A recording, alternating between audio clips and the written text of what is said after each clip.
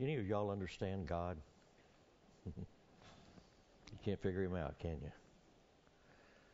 He works in unusual ways and strange ways.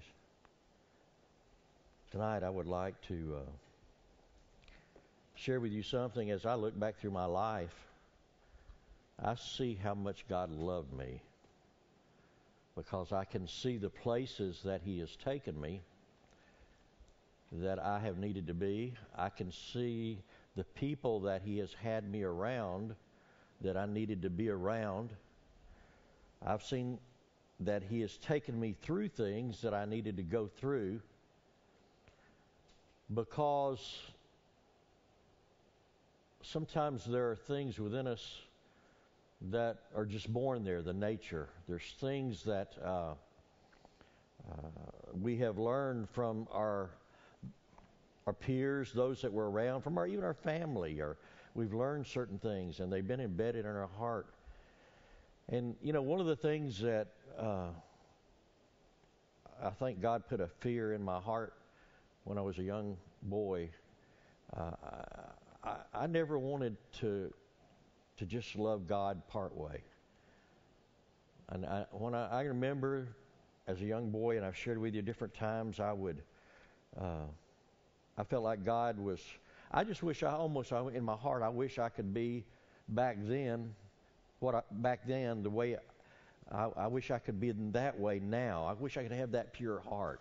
I wish I could have that sensitivity. I wish I could have that where I could zero in. But what has happened through the years, and what I'm trying to say is this, and through life and just living, is sometimes we let mediocrity just sort of slip in on us.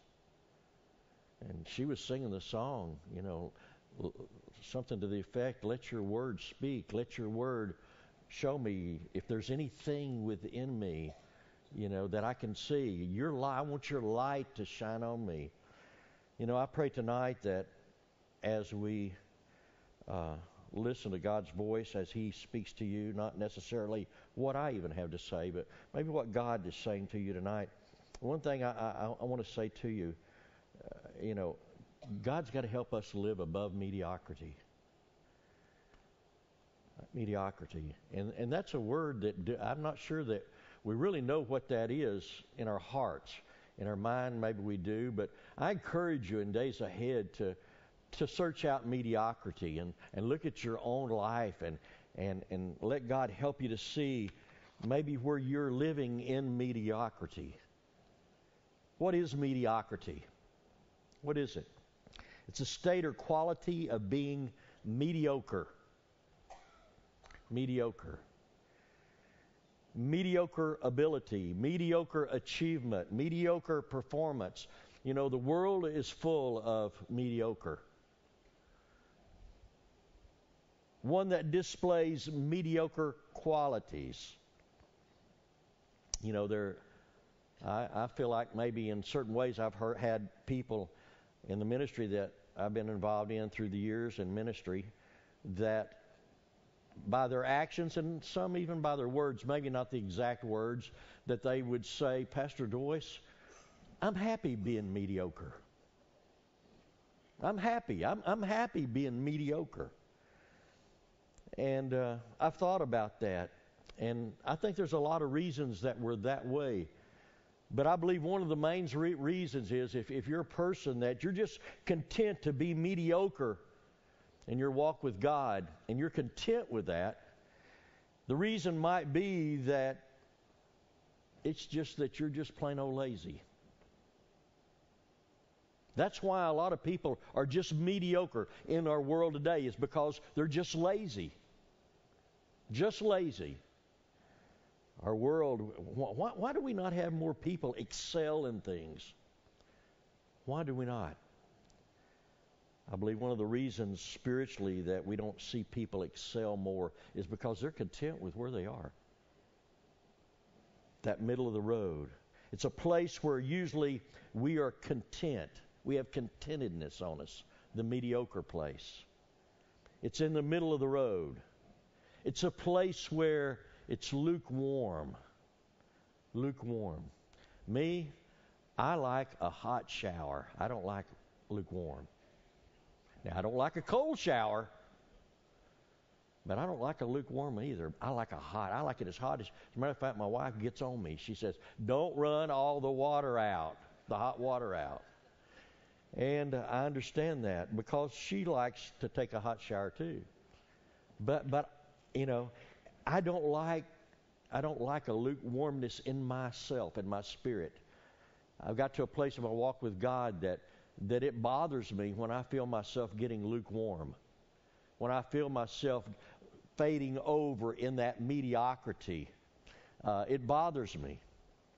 Francis Chan, in his book, Lukewarm and Loving It, he says, mediocrity is a place we find ourselves comfortable, content, and loving it. Comfortable, content, and loving it.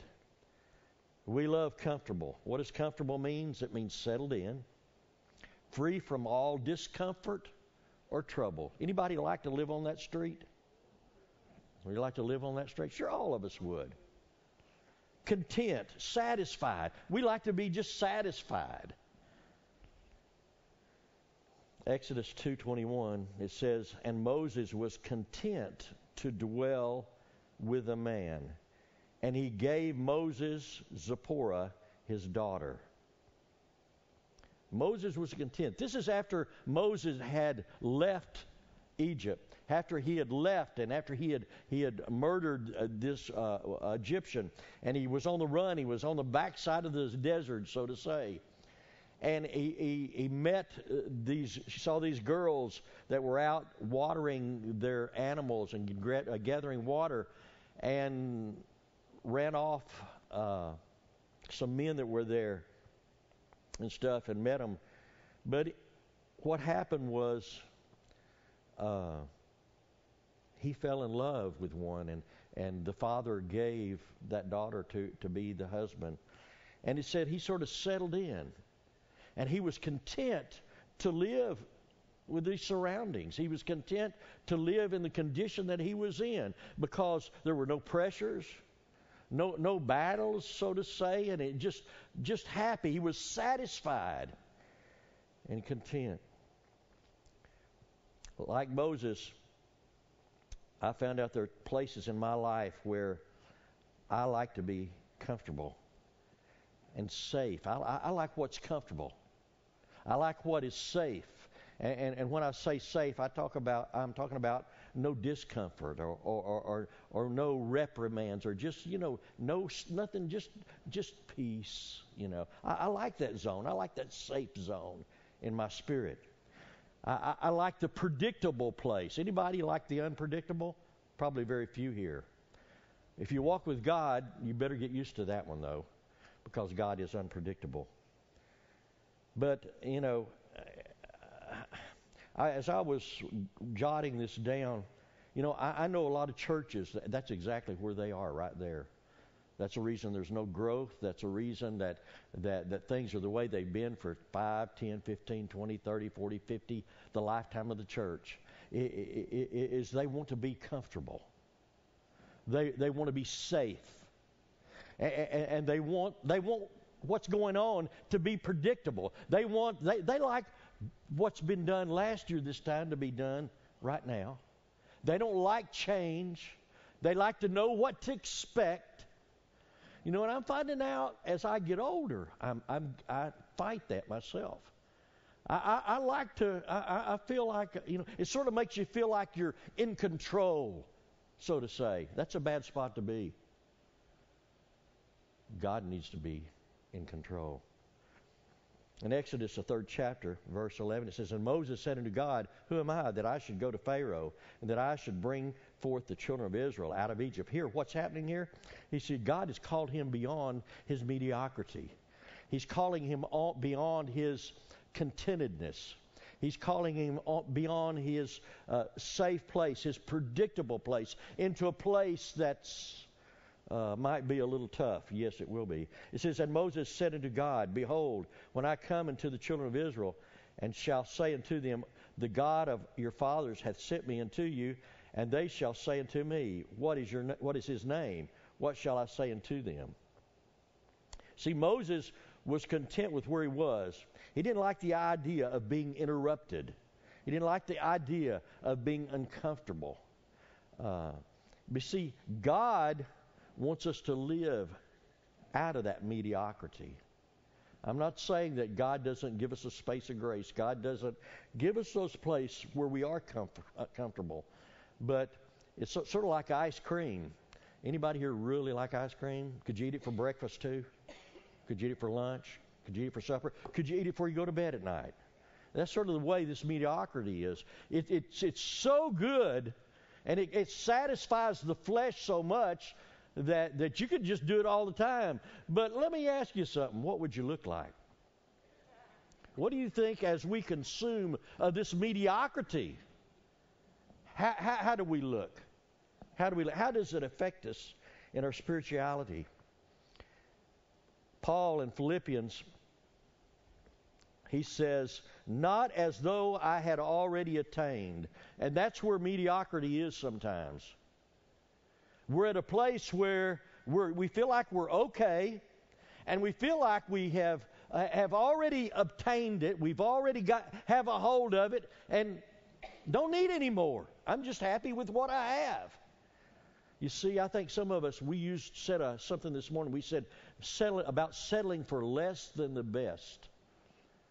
Most of us have settled for less than the best of what God has for us. We have no idea. We don't even think that way.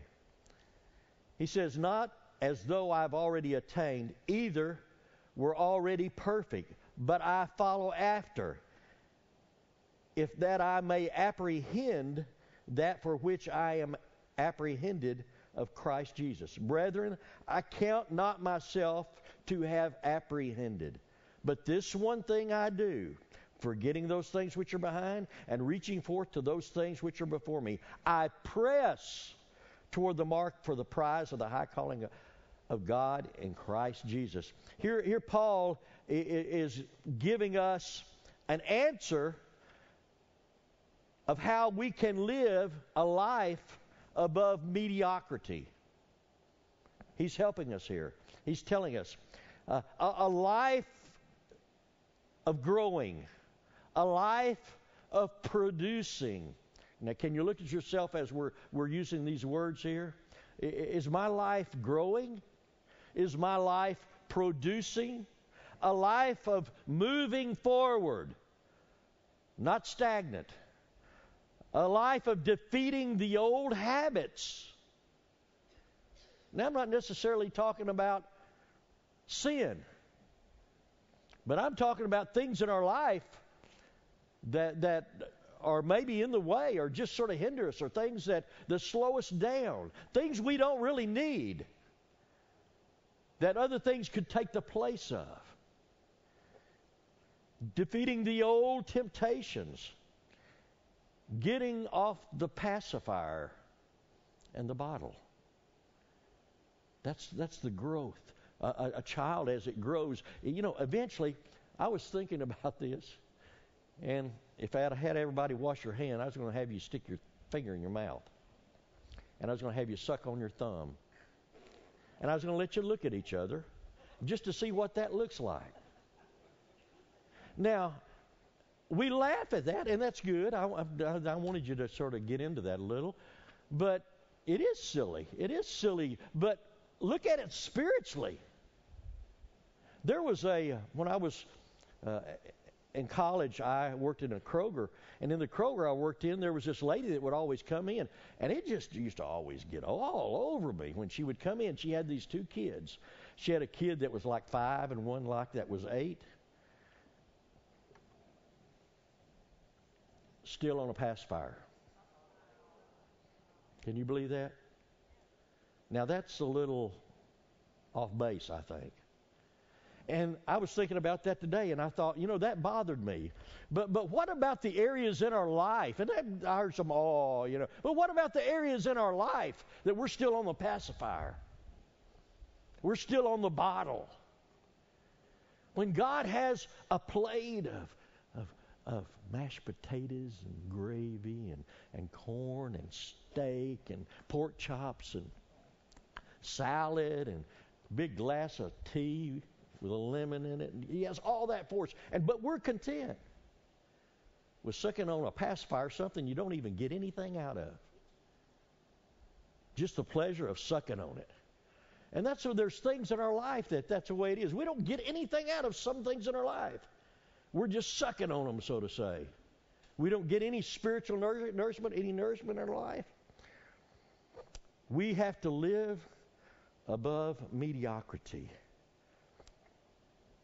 People who live above mediocrity, they're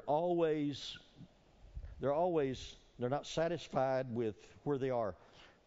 Anybody ever hear of a Fallsbury flop? Some of you do. I think some of the guys, okay.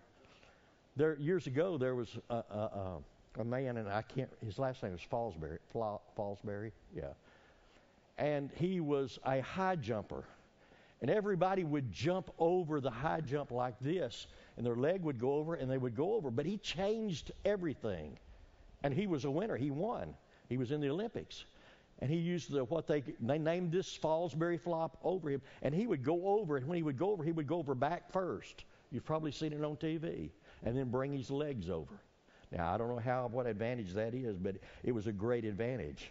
But I would watch him one time when I was a young boy, and they would raise the mark on him, and he would raise it and raise it. And what they would do when they do that, they raise it, and they keep working at getting higher. They'll even place the mark higher than they can get it to a great extent, just to, in their mind, make their mind think that they've got to give it more. And as I was thinking about that today, I was thinking, why do we set our marks so low? Why do we have such a low? Why are we not raising the mark? Why are we not trying to live above this level that we think we have to live? Paul says, I press for the mark. The Greek word is dioko, which means reaching for the tape. Reaching for, not like this. You see someone that runs, when they run, they don't go out and knock it over with their hands. That's not illegal.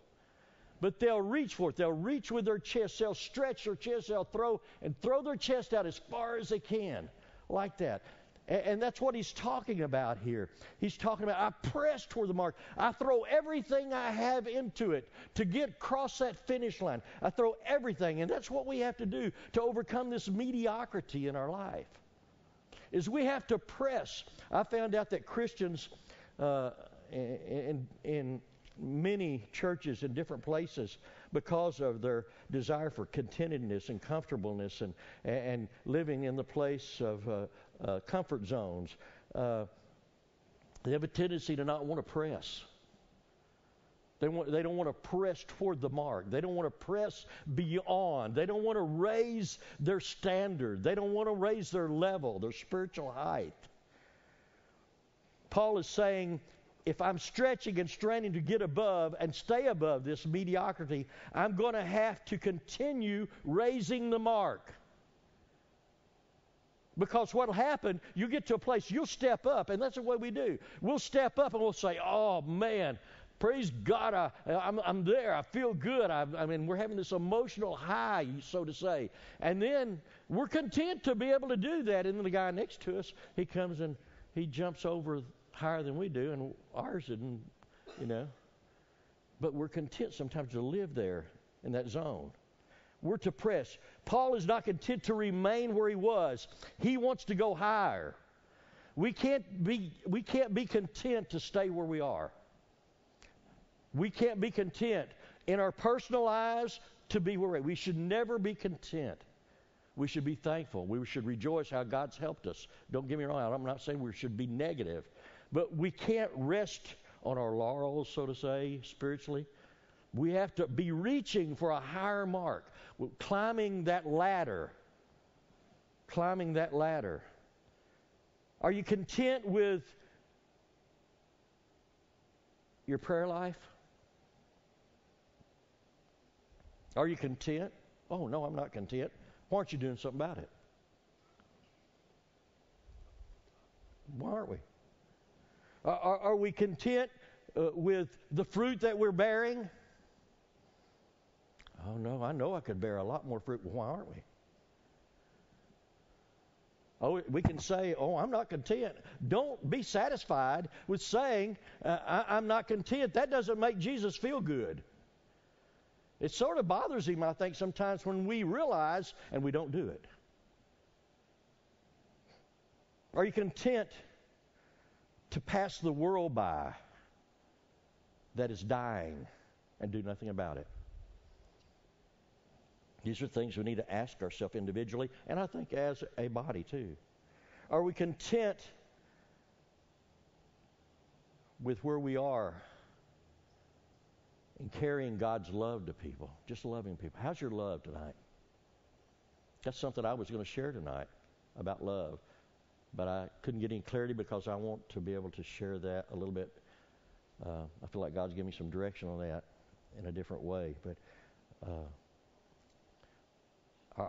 your love, are you content with where you are there? If you're not, what are you doing about it? Mother Teresa, of course, we know her. She was a winner of the Nobel Peace Prize. And Judy Jones gave me a book not too long ago about her, and a very interesting lady who loved God very much. And she wrote in one of her journals one time, and it was toward the end of her life. I would like to read to you what she said. And it goes right along with what we're talking about mediocrity. It says, she's writing this. She says, may I truly obey you. Talking to God. Here's a lady that dedicated to giving her life. She worked with lepers in a leper colony. Not a young lady. Didn't make excuses for things in her life, but gave her life. May I truly obey you, starting today. In other words, it's not, wow, I'm thankful I'm doing good. No, I want to do more. I want to set that higher. Starting today, I want to do more. To be a courier of your love, like we were talking about. I want my love to be of your grace to a hurting world. Because up to now, I have really done nothing, she said. Up to now, I've really done nothing. You know, I believe this is a characteristic of a person that's trying to raise the mark out of mediocrity, trying to raise that level. I believe that's an example, a characteristic of rising above the mark. You see, not contented, not comfortable with where she is, not settling in that comfort zone. You know, if you think that God's going to allow you to get to a certain place and just be contented to remain at that level, no, He's going to prod you. Sometimes we feel we struggle with where we are. That's good. Sometimes people tell me where they're at, and I want to say, well, praise the Lord. Praise the Lord. Do you ever realize that maybe God might be in some of your struggle? Maybe some of what you're going through is to help you rise above mediocrity. Maybe He's trying to point out some things to you. Maybe He's trying to bring you in a reality. People who are living above mediocrity, they have to forget the past. They have to forget their past failures, and they have to keep reaching for that mark. In this part of this verse 13, Paul says, but this one thing I do, forgetting those things which are behind and reaching forth unto the things which are before me. He's saying he is forgetting the past and going forward. Now, he's one that has a lot to say, I'm forgetting. If we hang on to a lot of things in our past, if we hang on to a lot of things that are just happened yesterday, we hang on to those things and allow ourselves to, those things could weigh us down. It's a lot of baggage. The devil tries to put baggage on us.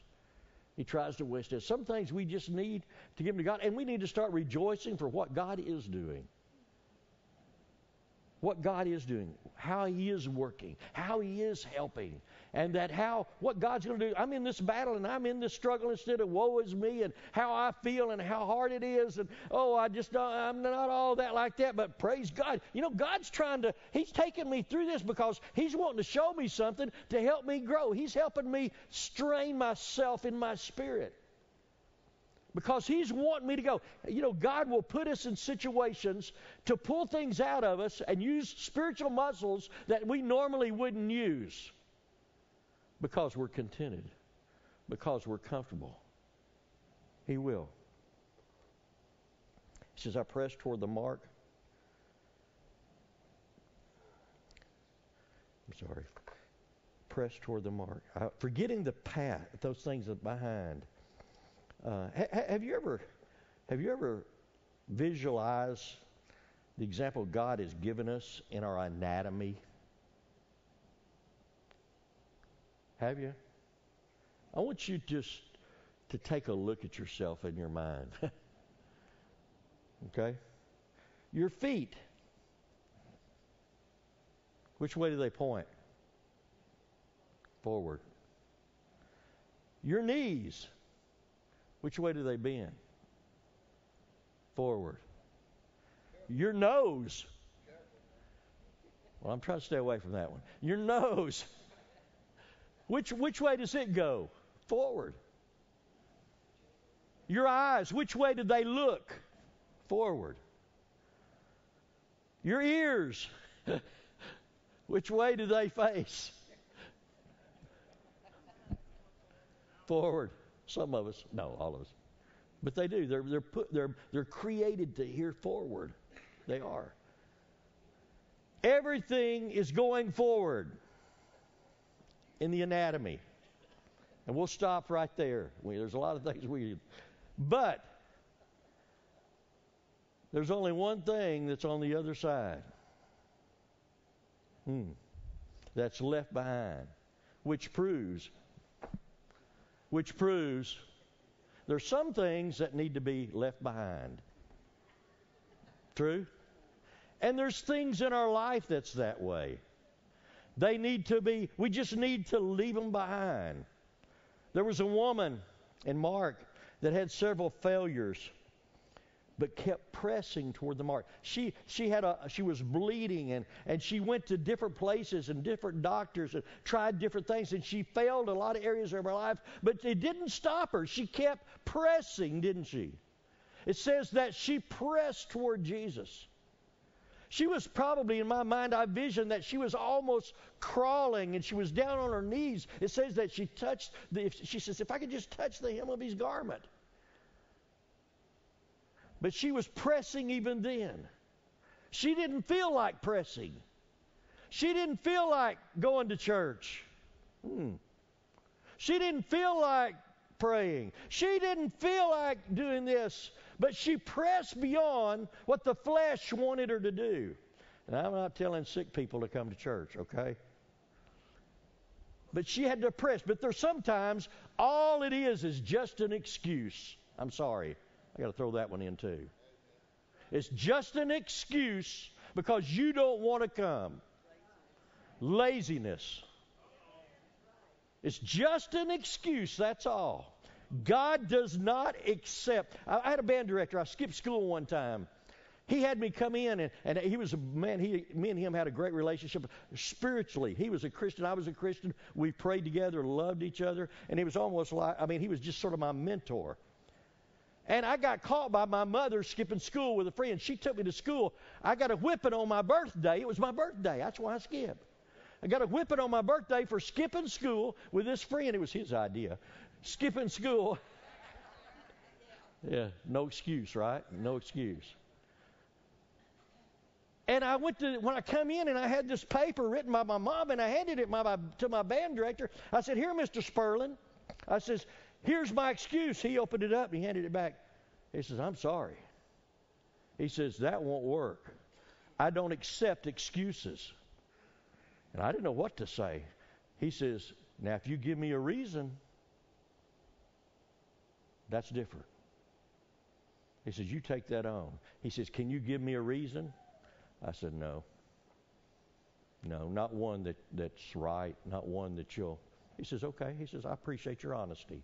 And see, God is wanting us to just be honest.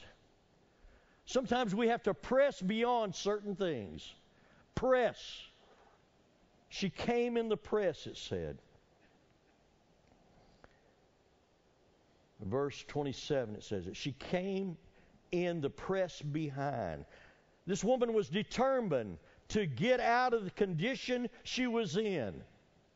We have to be determined to get out of mediocrity. It has to be a mindset. It has to be something that we check in our mind every day. It has to be something when we pray that we consider in our mind. She was in a weakened condition. I'm going to tell you something. Mediocrity will weaken you. It will make you spiritually weak. And you won't even notice. Paul says in Philippians 3:14, he says, I press toward the mark of the prize of the high calling of God in Christ Jesus. Are you pressing toward the mark? Do you have your eyes set higher than the mediocrity? Are you pressing toward that mark? Or are you content to living in that weak condition of mediocrity? Have you settled in for less than the best? Again. People who are living above mediocrity are living their lives for a purpose greater than themselves. Okay, right there answers a lot of our questions. Why we're content to live in mediocrity. We don't want any more. We're just happy with where we are like that. But see, it's not just you. It's not just about you. This is about maybe a lot of people. Who are you called to? Who are you called to love? Who are you called to reach out to? Who are you called to pray for? Who are you called to lead into the kingdom of God? Who are you called to? And you're content with mediocrity?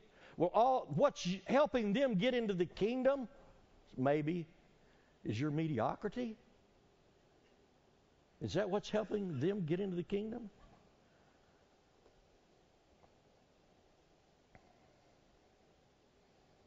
I press toward the mark of the prize of the high calling for Christ Jesus my Lord. Maybe the problem is we've lost our purpose. See, mediocrity causes us to lose our purpose. Saul lost his purpose, really. Saul lost his purpose. The Israelites lost their purpose. And when David came up, what did he say? He says, is there not a cause? Is there not a cause? We've lost our cause because mediocrity. We get tired of fighting. We get tired of being one of God's soldiers. We get tired of the battle. We get tired of the everyday doing this and doing that and the monotony that seems monotony sometimes that God's just teaching us with again. We get tired of that. Or maybe we haven't lost our purpose. We've just never seen it. We've never seen our purpose. Maybe that's where some of us are. We've got to, if we don't see our purpose, we'll live in mediocrity because we're not challenged. We don't see a reason. Without a vision, the people perish. We have to see that. We've been talking about that in staff meetings some. Maybe it's we have had the wrong purpose. And that's why we're living in mediocrity. Our purpose, it's okay to live in that mediocrity because our purpose, that's where our purpose is. That's where those we're around, they're living in mediocrity. And we don't, so maybe what's happened is we have the wrong purpose. Or maybe we're in mediocrity because we've been living for ourselves, and that's been our purpose. For ourselves. We are a selfish people. That's one reason God, the two great commandments, the second one was to love your neighbor as yourself. That tells us, one day that dinged on me, we are selfish people. We are. You think of it. In our life, we're selfish. Well, if we could take that selfishness and be selfish for other people that way, that'd be something. That would be something. Proverbs 19:21 in the Message says, we humans keep brainstorming options and plans, but God's purpose prevails. God's purpose prevails. If we're living in mediocrity, God will interrupt. I'm going to tell you this. We'll touch on this a little bit, but God will interrupt us to get us out of our mediocrity. He will. Many people are stuck in this mediocrity. And along this journey that God has for us, He's going to interrupt you. Maybe some of the things that you don't understand is God's interruption to help get you out of mediocrity. People, you ever see people get out of that mediocrity zone when they're living there, they go their whole life, and all of a sudden the doctor says, they throw out that C word to you. Or they throw out that, oh, you got a tumor or something like that. Well, all of a sudden, that mediocrity, it changes, doesn't it? You start getting serious about things.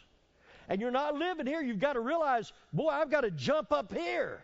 Wouldn't it be great if we were already up here? We wouldn't have to rise up there. And when we're confronted by those things, we have the strength and the power to be able to follow through. Does your life seem to be just going through the motions? Are you content to be in the comfort zone? Do you feel an overwhelming emptiness in your life? I want to read you something. I think I read this one time before. It's a little story here about Mrs. Jones. It says she lived an old maid, Miss Jones, an elderly spinster, lived in a small Midwestern community. She had the notoriety of being the oldest resident of the town. One day she died, and the editor of the local newspaper wanted to print a little caption commemorating Miss Jones' death. However, the more he thought about it, the more he became aware that while Miss Jones had never done anything terrible or wrong, she had never spent the night in a jail or never had even been drunk, yet she had never actually done anything. While musing over this, the editor came by and sat down beside him one morning, and they drank coffee together. The editor did, with the owner of the tombstone establishment in the community. He poured out his soul. He said the tombstone proprietor stated that he had been having the same problem. He wanted to put something on Miss Jones' tombstone besides Miss Nancy Jones, born such and such a date and died such and such a date, but he couldn't think of anything significant that she had ever done. The editor decided to go back to his office and assign the first reporter he came across the task of writing a small article suitable for both the paper and the tombstone. Upon returning to the office, the only fellow around was a sports editor. So he gave him the assignment. They tell me if you pass through the little community, you'll find the following statement on the tombstone. Here lies the bones of Nancy Jones, for her life held no terrors. She died an old maid, no hits, no runs, no errors. What a life. Just sort of passed through. No meaning, no purpose. Didn't do anything. Wow, what would that be like to get to heaven? And to stand before God and He say, no hits, no runs, maybe a few errors.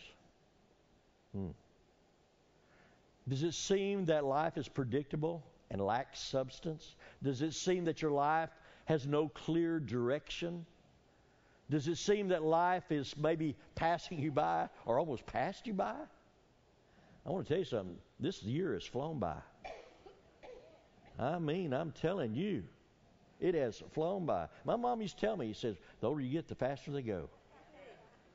Well, I don't know. Mine shifted gears this year for some reason. I don't know what it was. It really did. It seems like life seems to be passed by. Does it seem like your time spent doing things, you're doing things you just don't want to do? You know? If this looks like you, you feeling like, maybe you feel like telling God, God, I want to raise the mark. I don't want to live here anymore.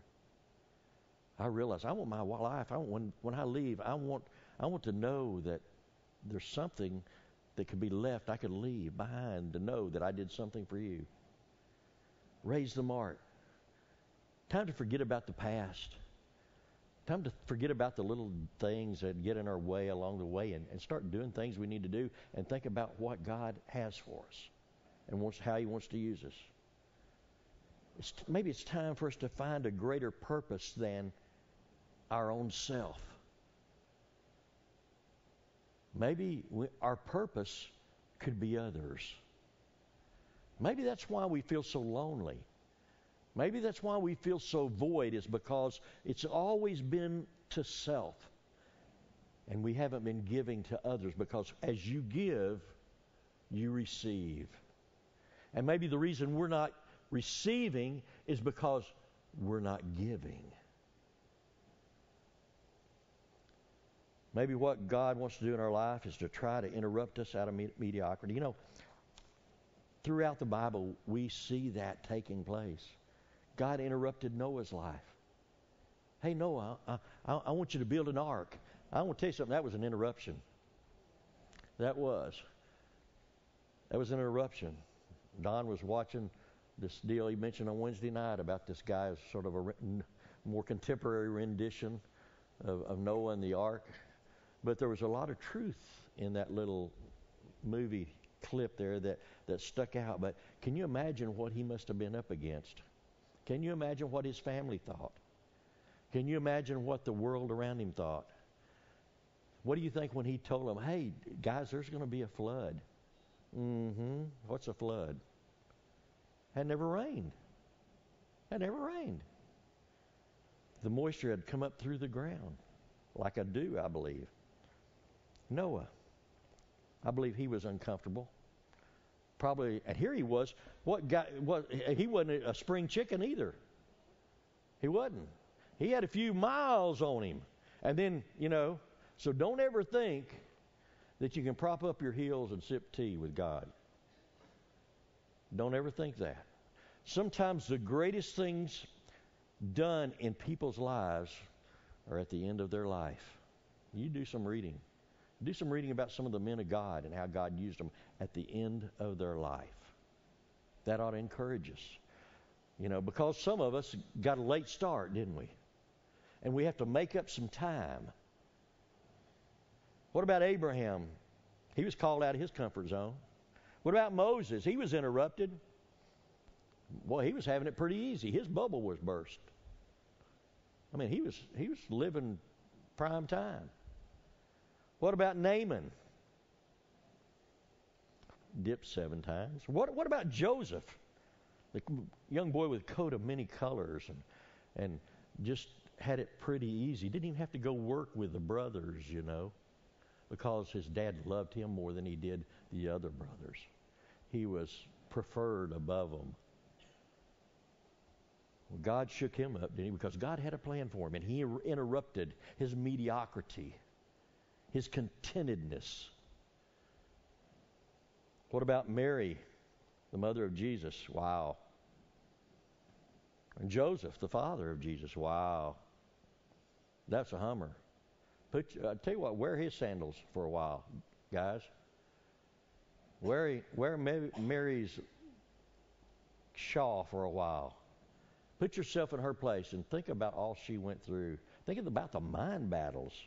Think about the attack of the devil. We can't live in mediocrity. You know, it's hard to find God's will in mediocrity. It is. If you're living in mediocrity and you're praying and asking God for God's will, you're going to have to rise above that, because your radar gets off.